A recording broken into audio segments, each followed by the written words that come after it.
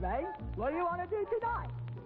Same thing we do every night, Pinky. Try to take over the world.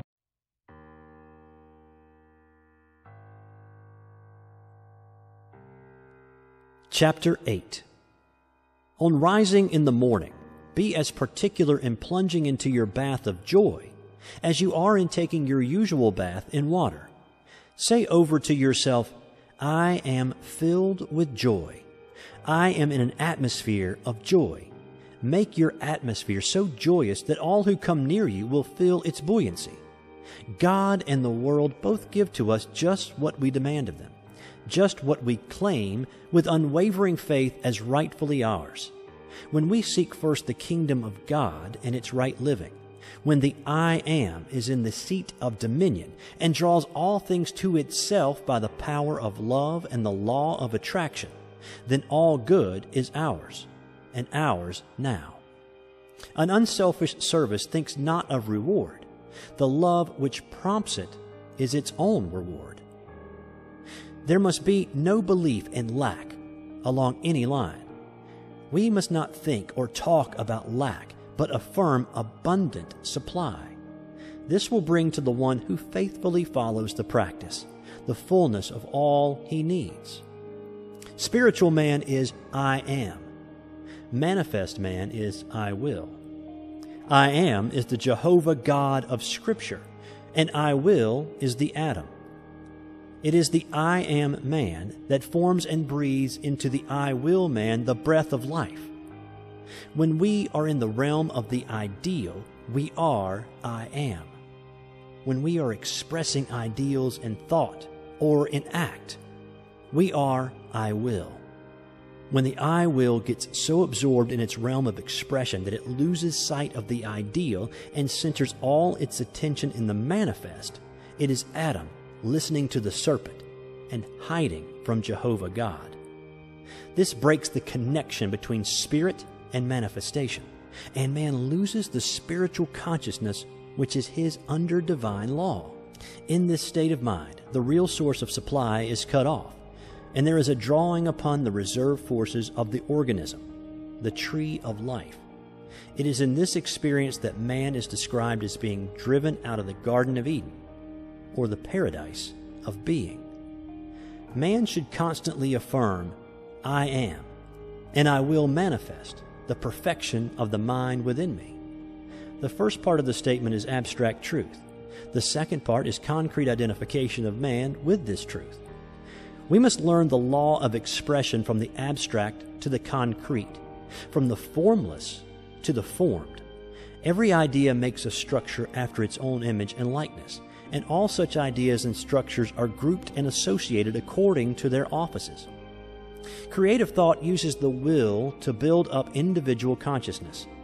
The Lord God, or Jehovah, of Genesis is the original I will be that I will be. In mind, both Jehovah and Jesus mean I am.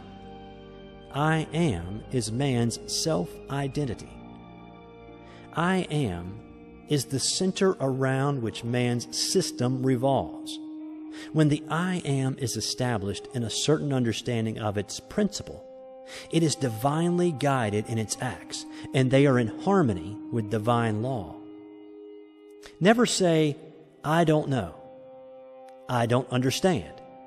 Claim your Christ understanding at all times and declare, I am not under any spell of human ignorance. I am one with infinite understanding. The accumulation of ignorance gathered through association with ignorant minds can be dissolved by using the Word. You may know by simply holding the thought that you know. This is not egotism, but spiritual knowing. When you declare divine understanding, you sometimes meet your old line of thought and are disappointed. Right then, continue to hold to your declaration for knowing. Judge not by appearances. Do not act until you get the assurance.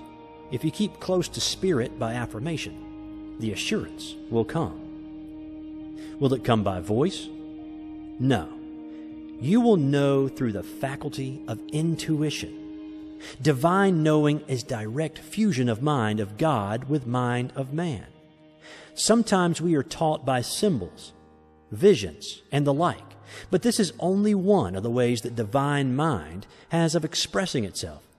When the mind deals with God ideals, it asks for no symbols, visible or invisible, but rest on pure knowing. It was in this consciousness that Jesus said, "Father, I thank thee that thou heardest me, and I knew that thou hearest me always." The problem of self-control is never settled until all that man is comes into touch with the divine will and understanding. You must understand all your forces before you can establish them in harmony. This overcoming is easy if you go about it in the right way. But if you try to take dominion through will, force, and suppression, you will find it hard and will never accomplish any permanent results. Get your I am centered in God, and from that place of truth speaks true words. In this way, you will gain real spiritual mastery and raise your will consciousness from the human to the divine.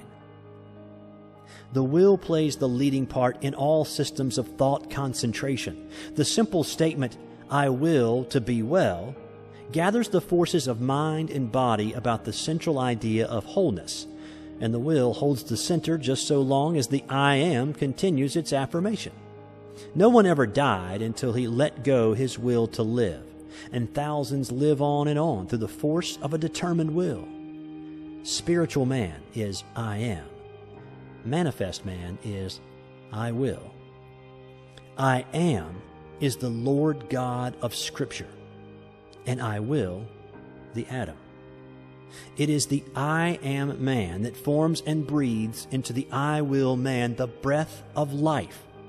When we are in the realm of the ideal, we are I am. When we are expressing those ideals in thought and act, we are I will.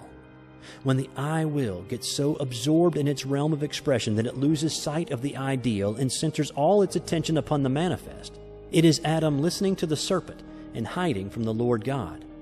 This breaks the connection between spirit and manifestation, and man loses that consciousness of harmony, which is his under divine law.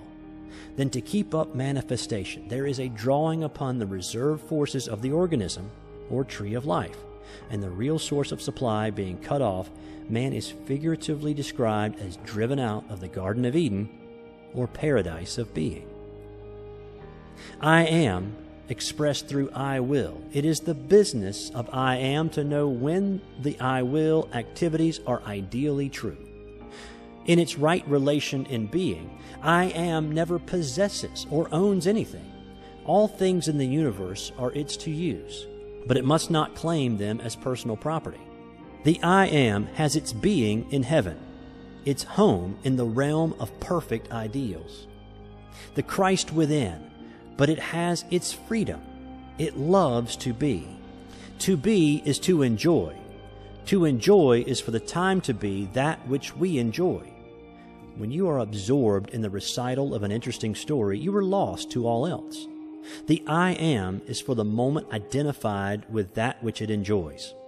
Here is the solution of a great mystery, how the I am ever came to separate itself from its sphere of wisdom. But it is wonderfully simple when you understand it. You are demonstrating the so-called fall of man every time you lose yourself in the whirl of sense pleasure. The mission of the I am is happiness. It seeks joy and bliss. They are set before it in an unstinted measure, and it revels in their intoxicating draughts, but the mastery of the higher mind should ever be maintained.